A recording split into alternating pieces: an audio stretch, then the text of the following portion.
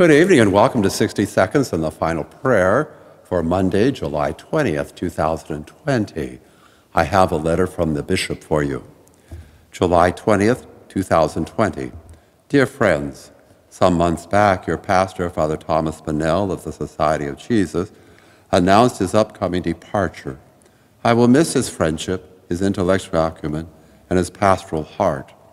His departure is a tremendous loss for us all, but he has left us many gifts through his service as a priest that will endure for years to come.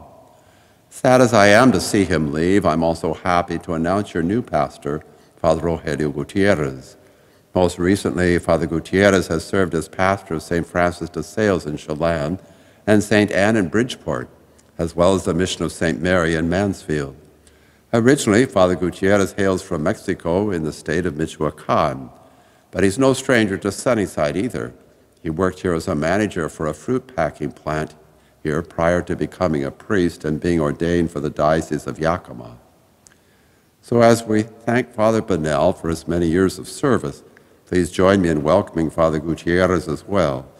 Key to many of these moves are the departure of Father Bonnell and the extended leave of absence of Father Bill Vogel of the Society of Jesus from Zilla.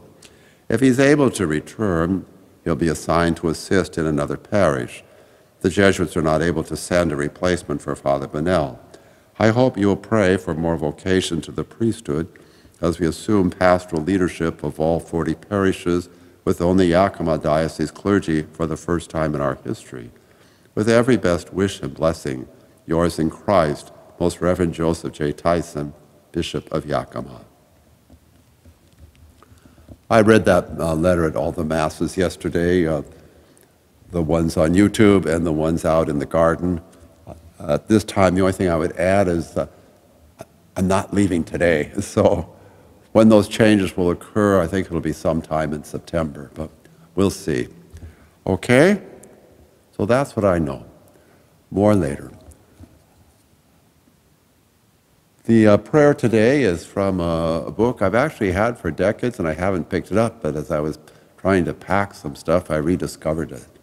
And it's called Listen to Love.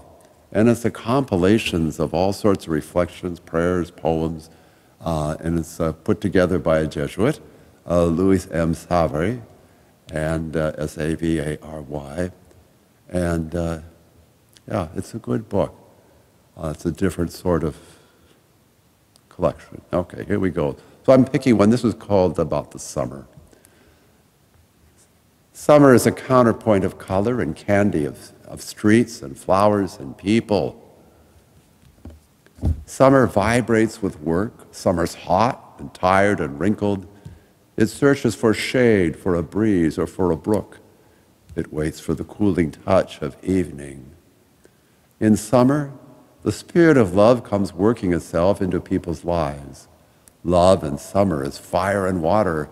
It is the sun that penetrates the body and the clouds heavy with rain ready to burst upon the earth. Love in summer is violent, intense. It searches within. People feel things deeply. They spin and weave and knit themselves together. Love in summer can be happy or sad, impish, flaming, cutting, hesitant and confused. It's a time of tension, but love grows in the heat of it all. Listen to love in the summer. And here's a prayer from Katherine Mansfield that I think kind of fits. It's a prayer for health.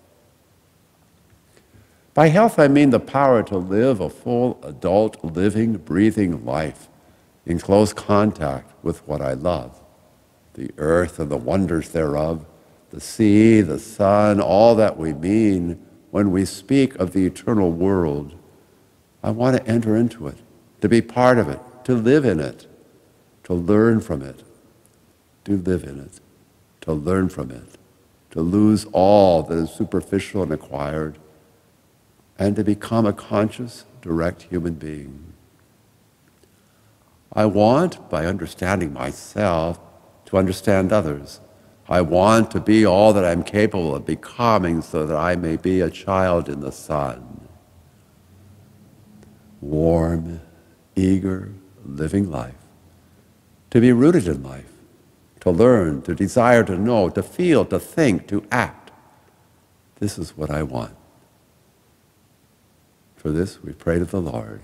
Lord, hear our prayer. May the blessing of Almighty God, the Father, the Son, and the Holy Spirit come to us all, remain forever. Thank you for being with us again. Good night.